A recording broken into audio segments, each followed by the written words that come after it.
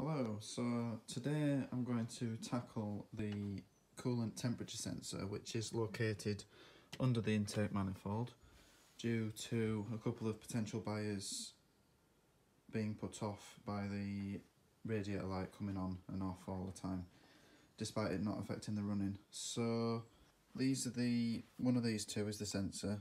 The car has coolant temperature sensor 1 and 2. It's one of them, but of course first we need to remove the intake manifold, which is quite a big job. So we need to get the airbox out of the way, and we'll get the cabin filter tray out of the way. So undo the cover for the cabin filter.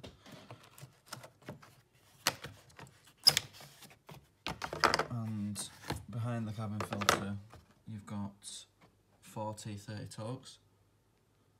Remove them.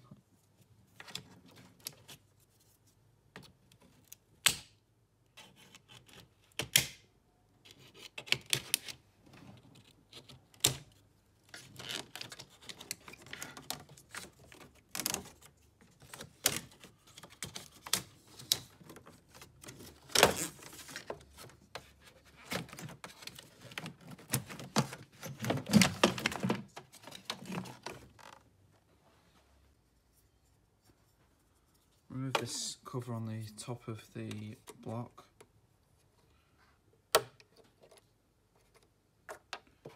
There's a 10mm and same at the back. Remove this part here, 4 T25 Torx screws.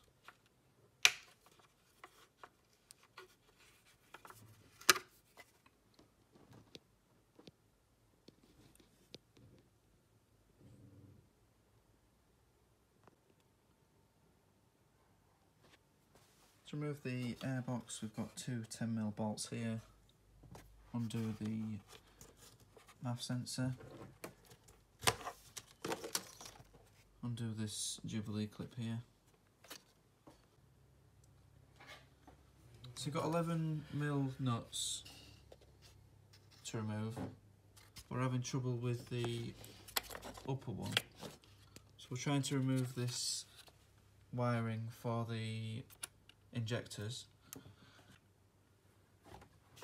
So I'm having trouble removing the wiring harness for the injectors.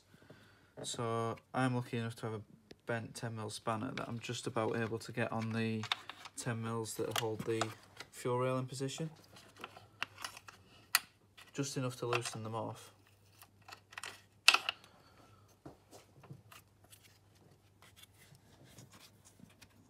Where's the next one? There's only 4. I'll go to the back.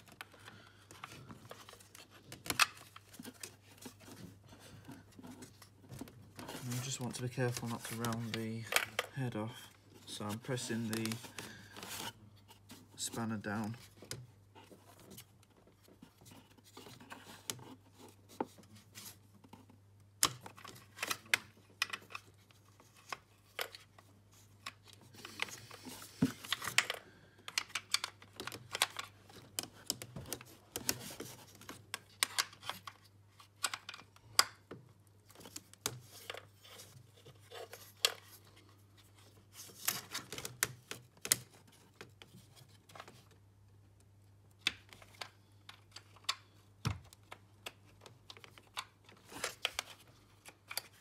So they're all loose, so we should be able to just about squeeze them out.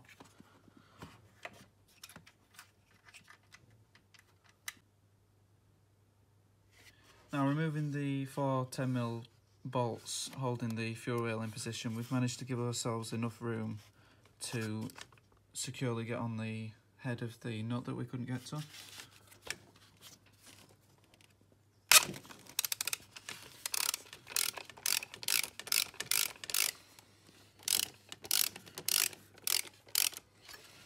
So that's all of the nuts securing the intake manifold in position loosened.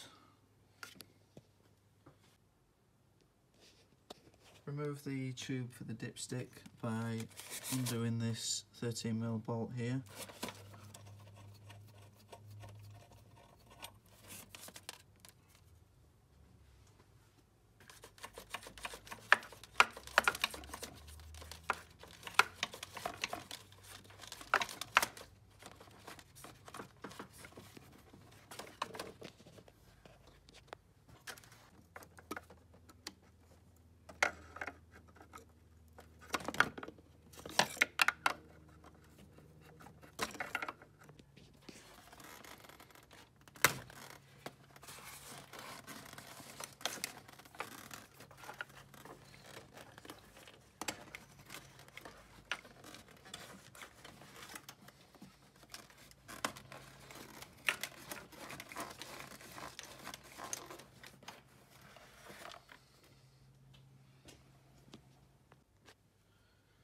So I've removed the bolts for the power steering fluid reservoir, pulled that out of the way.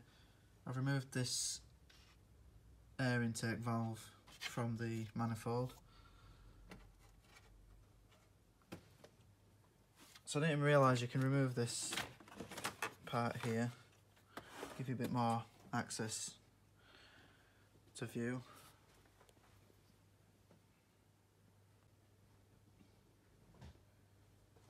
Right, so we've managed to get the throttle body out, which is 4 10mm, then this 10mm nut to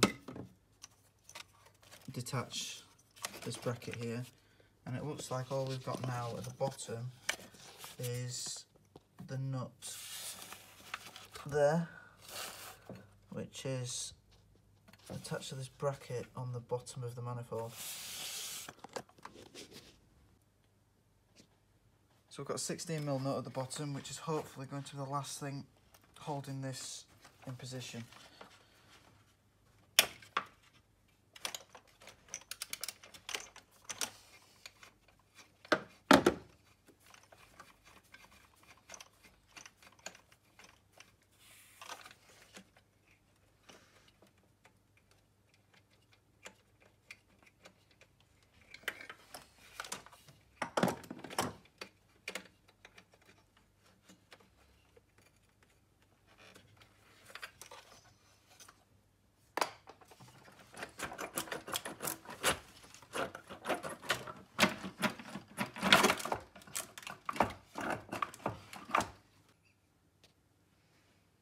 So thankfully I don't need to remove the intake manifold completely, although I'm going to have a lot of fun trying to put this back together. However, I've found the coolant temperature sensor that we're replacing. It's right at the back here.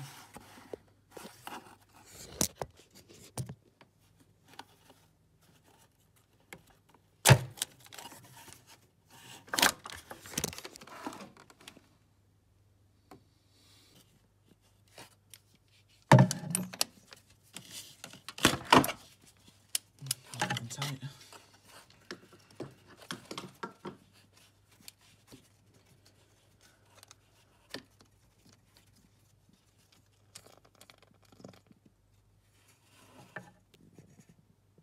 So this is the old sensor, and we've got the new Delphi sensor.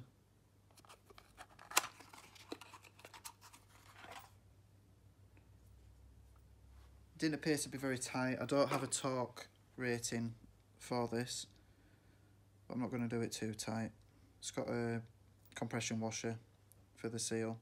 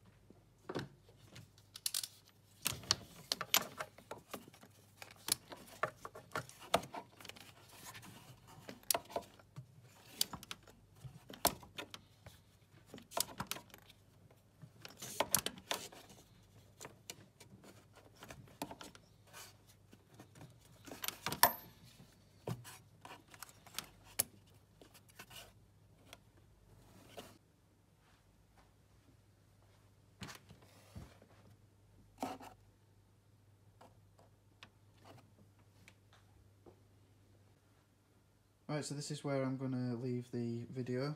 I'm sorry that I didn't manage to document every component removed, but I haven't found this job particularly pleasant and just wanted to get it done today. I hope it's helped somewhat, but at least you now know the location of the coolant temperature sensor and what's involved to a degree. Quite a lot, considering the sensor wasn't actually causing me any problems on the car, but I needed to stop the light flashing on the dash